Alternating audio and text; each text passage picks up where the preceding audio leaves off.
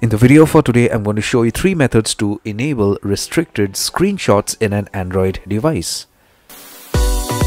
So sometimes when you are on your banking application or when you are in your email, you may not be allowed to take a screenshot. If you do so, you may get a black screen. So that happens mainly for security reasons on your Android device, but you have an option to enable that so that you actually get a screenshot of that page on the application, or if you're doing a screen recording, you could record the entire screen. How to do that is something I'm going to show you going further. The first method is simple and easy. This applies to the incognito browser on Google Chrome. If you are on the browser and you're using incognito mode, you want to take a screenshot of any page. Say supposing you're going to Gmail and you want to maybe log in and take a screenshot of a specific email or a picture in the email.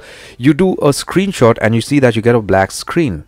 Okay, in order for you to enable screenshots out here on the Chrome browser, all you have to do is open a new page on the Chrome browser and do a search for Chrome-/twice flags and get onto this page.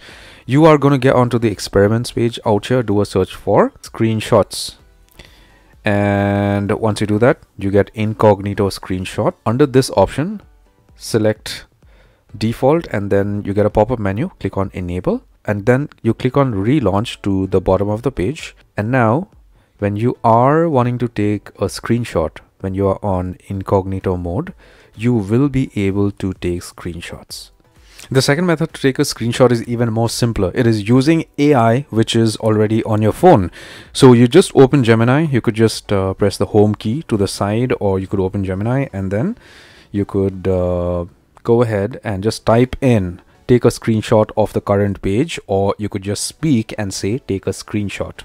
Okay, so let me just type this in here. Take a screenshot of the current page. Hit enter. The third method to take restricted screenshots is even more simple and easy. All you have to do is just download an application from Google Play. You could just get to Google Play and do a search for AOSP mods, the first application from Splendid Apps screenshot. Click on that, install it. After you install it, give required permission to draw over all apps. And then when you are using an application, if there is a restricted part or if the application is restricted to record, you are going to see this pop up on screen, this icon. You could take a screenshot using this application. So you could use these methods to take restricted screenshots on your Android phone, but according to me, this is a security feature that Android has set up by default on your phone to keep you safe so that your information is not compromised. So ensure you do this only when it is absolutely needed. I hope you got some value and knowledge from our video for today. If you did, give my video a thumbs up. Take care, my friend.